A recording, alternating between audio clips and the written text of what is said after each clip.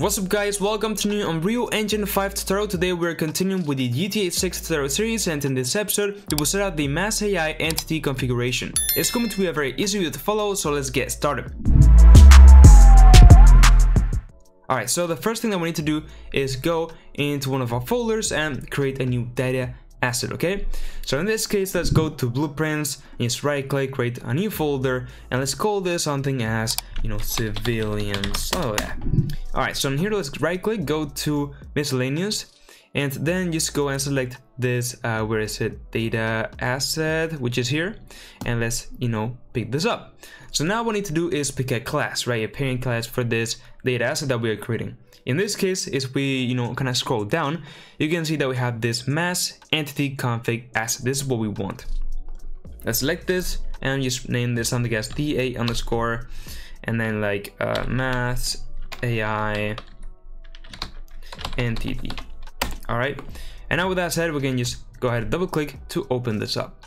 So in here is where we're gonna be adding the different traits to this kind of configuration for this specific entity that will spawn, and the traits are going to be kind of like features, right, that these AIs are going to have. So instead of creating all the logic and features and everything in a blueprint, we're going to have it in this data asset, and it's just how the Mass AI plugin works and how it operates to be more performant, right?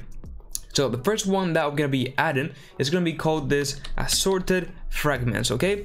And inside of this sort of fragments traits, we're gonna add another trait. What is this trait gonna be? Well, we want things as, for example, the mass actor fragment, okay? Which is gonna have reference to the actor itself. Then we're gonna have another one, which is gonna be the transform fragment, right? Where you need access to the location, rotation, scale, and everything about this entity that we're spawning. Then we will need another one, which will be the agent radius fragment, and it is basically how much space the agent will kind of take up when moving around, right? For now, 40 will work as default, and then we need one more, which is the mass viewer, okay? Or mass view, I think it was mass, yes, mass viewer info fragment, and this will give us some information about the mass that we're seeing, and we can also display it kind of a gizmo later on and when debugging. Cool. With that said, the first fragment trait is done, so now we can move into the next one. The next one that we're gonna be adding is gonna be the capsule collision, okay? Agent capsule collision sync, and that's because we want our agents to have collision. This is very important so they don't bump into each other. Now we're gonna deactivate or disable sync transform, okay? I'm gonna change the direction of syncing from both ways to mass to actor, okay? Why are we doing, not mass to actor, but actor to mass. Why are we doing this? Well, basically just gonna change it so that the actor will move into the mass for the collision, okay? Then we can go ahead and just add another trait, which in this case will be the movement, okay? So it's gonna be agent movement sync, not movement itself, but agent movement sync. Once again, is the sync of this movement for the agent. What do we want in here? Well, in this case, we want to do it the other way around, okay? From mass to actor, okay? And then we want to add another one. There's a few of them, okay? So it's kind of going quick over here. So the next one that we want is the orientation, right? And you say, well, this kind of already is covered in transform, right? The location, the rotation is included there. No, but this is the kind of the syncing. So again, we need to change this from mass to actor, okay? With that said, we need to add another one.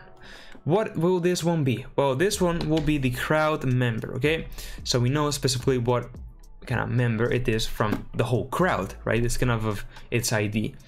Then we will have another one, which will be the crowd visualization, okay? And it is, how we will see this actor, this entity itself.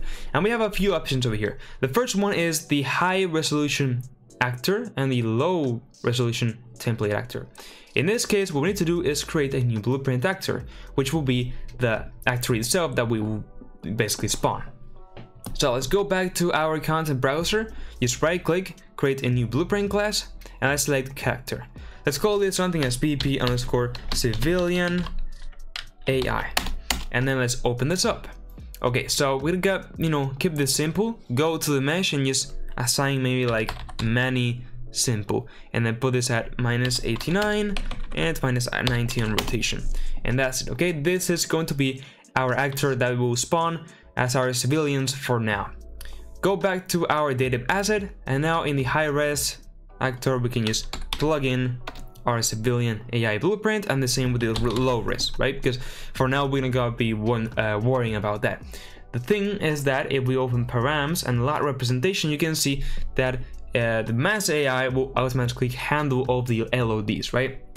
The level of distance. So the further we are away from the entities, the lower quality they will have, and so on, right? So high, we have a high res actor, medium, low res, low, it goes directly into a static mesh, so it will be just a single model there not moving, so performance will increase, and then off, it just disappears, okay? Cool, so we can keep that as default. Of course, you can modify that. For example, with medium, you still want to have a high res actor, you can, but for now, let's just leave everything as it is. Cool, so that is for the crowd visualization. Now we need another one, which will basically consist on avoidance, okay? And this is basically, you know, how they will detect and avoid other agents with their collision. We can leave all the parameters as default, okay? Let's add another trait, and this will basically be the movement itself, okay? And yes, we will control all of the movement, speed, acceleration, and so on from here, not the movement component from the actor. Okay, it will be everything from here. Then another one, which will basically be steering, so they can kind of, you know, know when they want to turn and so on, and again some values if we want to change the reaction time and so on.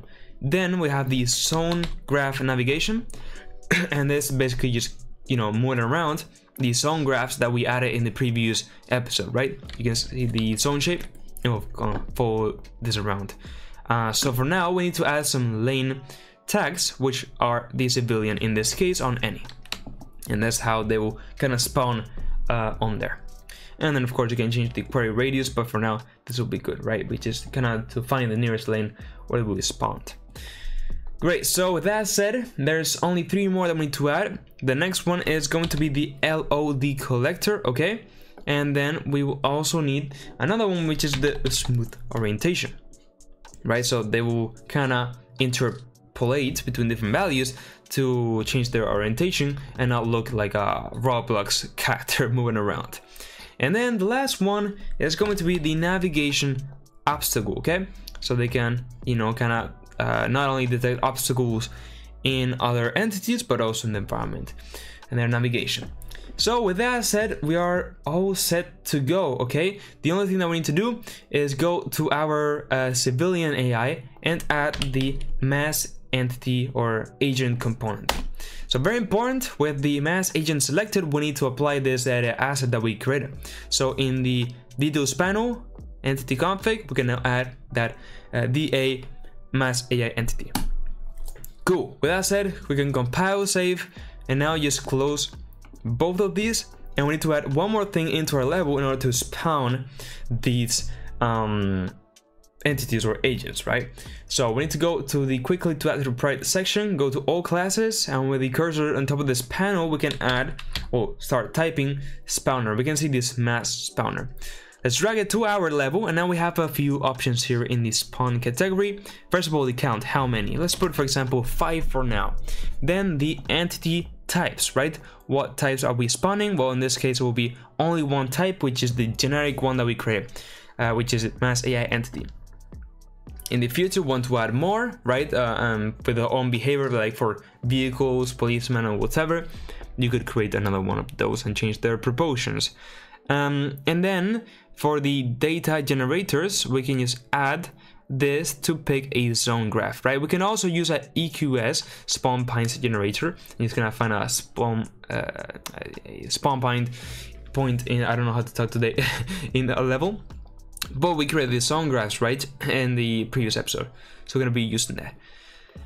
And then with that, we are actually pretty good to go. The only thing that we need to do is go up into build and click on build zone graphs, and that will just take a second. There we go, and that's it. So now our zone graphs kind of build some data, as you can see in here at the level.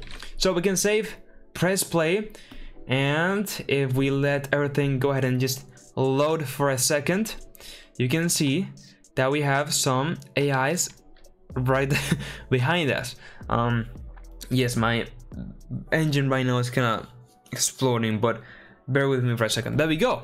So we have yeah, 5 agents in total. Really, you can see that the LEDs will happen if I kind of go further away and so on, and that's what we can change in the configurator. So we'll do that in a second, because actually I don't want them to kind of disappear from 2 meters away.